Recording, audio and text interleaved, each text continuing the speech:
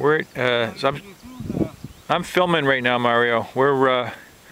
I'm filming. We're at about 50 feet to 75 feet southeast of the South Shore Beach entrance, and we're at a location where Don Shaw and I found some blue stem grass. Was it blue-eyed?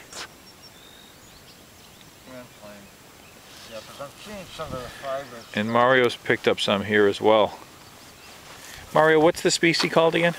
I'm sorry? What's the species called again? It's called sandplain blue-eyed grass. Once again, here, this is a good example of what I'm talking about here, Jim. I don't know if you can see that or not. That comes right from the basal shoot, and you can see it's blackened. Fibrous simply means that it's kind of dried out. I don't know if you can see that or not. Yeah. Very interesting. So let's see what we got here. There's a little population there, isn't there? Yeah.